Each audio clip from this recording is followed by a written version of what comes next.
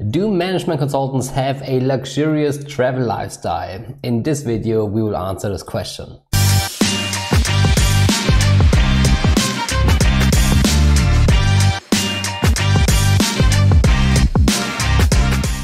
Hi everyone, my name is Johannes and welcome to this channel. Welcome to Mastering Consulting.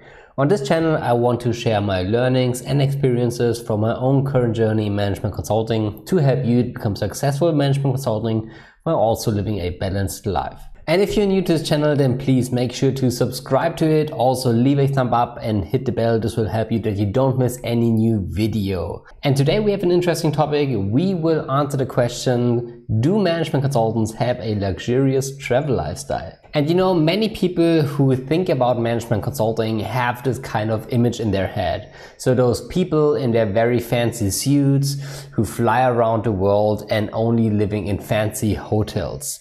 And I certainly had a similar image when I wanted to become a management consultant. But when I gained some experience myself in management consulting, I realized that some of this is true, but some of that isn't. So before we talk about how consultants actually travel, we have to talk a little bit about how management consulting works. Because the thing is that typically as a management consulting team, you work at the client's office.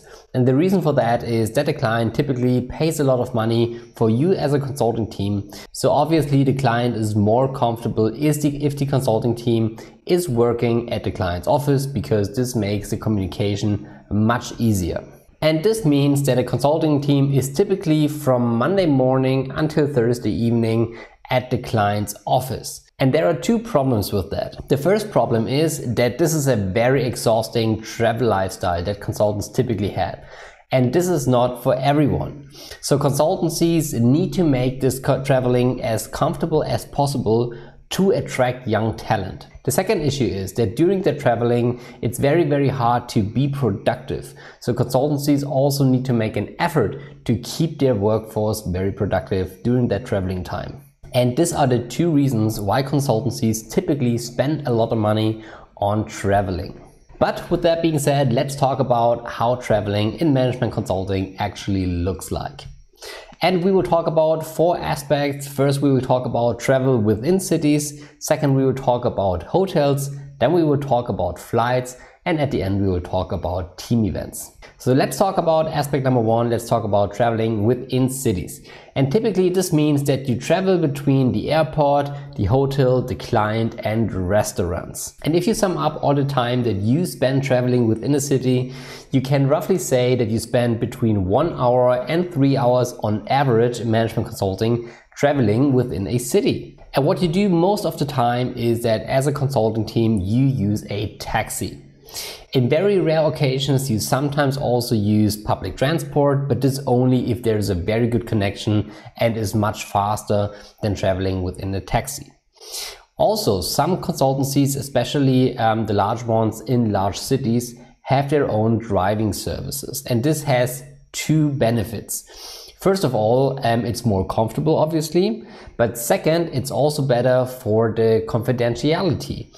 Because very often, if you travel as a consulting team within cities, you also want to be productive. And this means that you make calls, that you work on some slides, that you maybe also talk to your colleagues or discuss important things with the partner. And obviously, it's a huge risk if you talk about confidential things in a taxi, for example, because this taxi driver also talks to other taxi drivers. So there is a big danger that potential secrets of your projects get leaked. And this is another reason why consultancies very often use driving services, because then they typically have one driver and this makes it much easier to keep things more confidential. Let's talk about the second aspect. Let's talk about hotels. So usually as a consulting team, you spend the entire week from Monday up until Thursday in hotels. And you actually spend a lot of time there. So typically you come back from the client, let's say between 6 or 7 in the evening. Then you spend the entire evening in the hotel and also obviously the night and the morning until breakfast. So this means that you do many things in the hotel. So in the evening, you typically take the time to have dinner with your team, maybe at a restaurant from the hotel. After that, you go up to your room, or maybe your team booked a executive room or something like that. And there you do some additional work, like working on slides, for example. In the morning, you're also in the hotel, for example, if you do breakfast, usually also with your team. So you spend a lot of time there. And don't forget that you also do a lot of free time activity there, like doing sports or relaxing in the evening. So the hotel is a very important part in the life of a management consultant. And typically, management consultants sleep in the large hotel chains like Hyatt, like Marriott, and so on. And the reason for that is that many consultancies have special rates with these large hotel chains, because most chains are very international, and in most large cities you will find a hotel from a certain chain. And obviously this is very comfortable for large consulting firms if they have those fixed rates with those chains, because this ensures that consultancies very often have a good price if their consultants are traveling. And on the other hand, the large hotel chains have kind of security because they know each year a certain amount of customers will sleep at their hotels. As a young consultant, you should be aware that most hotel chains have reward systems, and they can give you some benefits like a quick check-in, like upgrades to higher room categories, or access to lounges. So whenever you sleep in a hotel chain, always make it a habit to register for the reward system and really make use of that, because the earlier you start, the more benefits obviously you will have. And let's talk about the third category. Let's talk about flights. And you usually fly in management consulting on Monday in the morning. Typically you take a flight, let's say between 7 and 8 a.m. and again you fly back home on Thursday afternoon or in the evening. And keep in mind that flying is very time consuming, because you need time to get to the airport.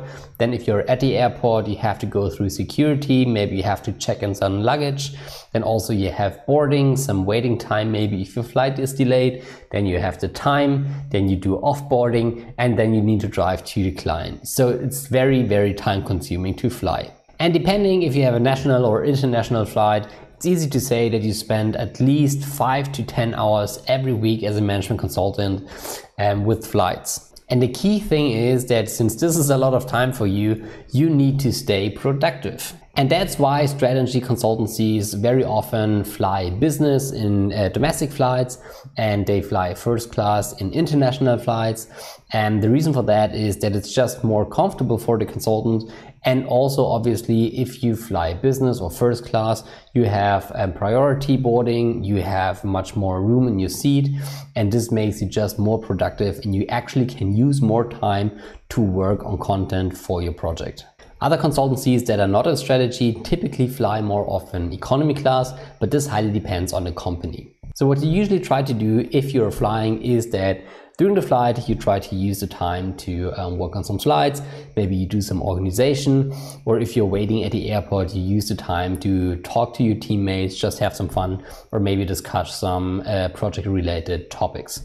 People ask me a lot, do consultants also use the train? And the answer is yes, sometimes if you travel a short distance where it also makes sense to use the train. This can save you some time, it's better for the environment, it usually saves some money for your company, and you are more productive. So especially if you travel short distances, I think it makes a lot of sense to use the train instead of flying. Keep in mind that most airlines also have reward systems, so it makes sense to join as early as possible, because this will give you some benefits like a priority check-in or getting access to lounges at the airport. Let's also talk about the fourth category, team events.